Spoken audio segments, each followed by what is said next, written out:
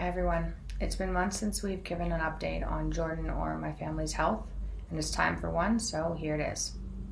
The last year has been extremely difficult for our family. Dad was put on a low dose of a benzodiazepine a few years ago for anxiety following an extremely severe autoimmune reaction to food.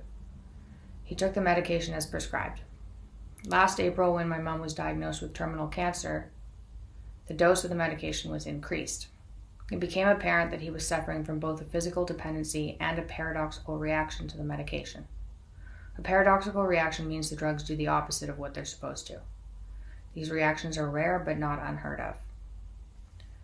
For the last 8 months, he's been in unbearable discomfort from this drug, made worse when trying to remove it because of the addition of withdrawal symptoms stemming from physical dependence. He experienced terrible akathisia, which is a condition where the person feels an incredible, endless, irresistible restlessness bordering on panic and an inability to sit still. The reaction made him suicidal.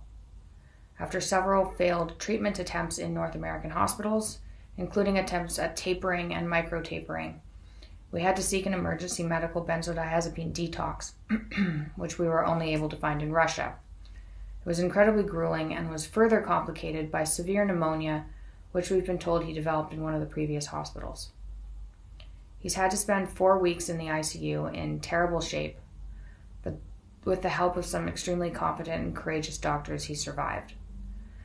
The decision to bring him to Russia was made in extreme desperation when we couldn't find any better option. The uncertainty around his recovery has been one of the most difficult and scary experiences we've ever had.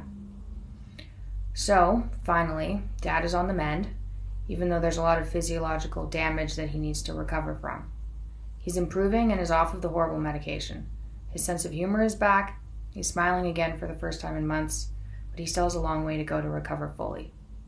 It appears that we're going to get through this by the skin of our teeth. So let me make a couple of things clear.